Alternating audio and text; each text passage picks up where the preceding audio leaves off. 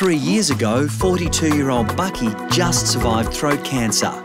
Now his longtime trainer and best mate Greg is worried the cancer has returned, this time in his mouth. At his age, I'm just not confident he'll get through a major operation or get through chemo, so I've come up with something that I think will work. The treatment I have in mind, it's going to be short, it's going to be sharp, it's going to be to the point, but importantly, what I have in mind should kill off this cancer pretty quickly. What I'm going to do is use cryotherapy, so essentially we're going to be freezing these lumps off.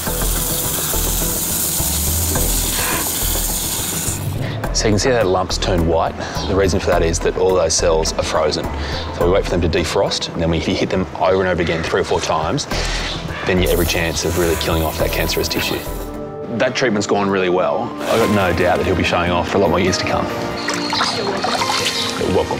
You're welcome. I said it. Anytime.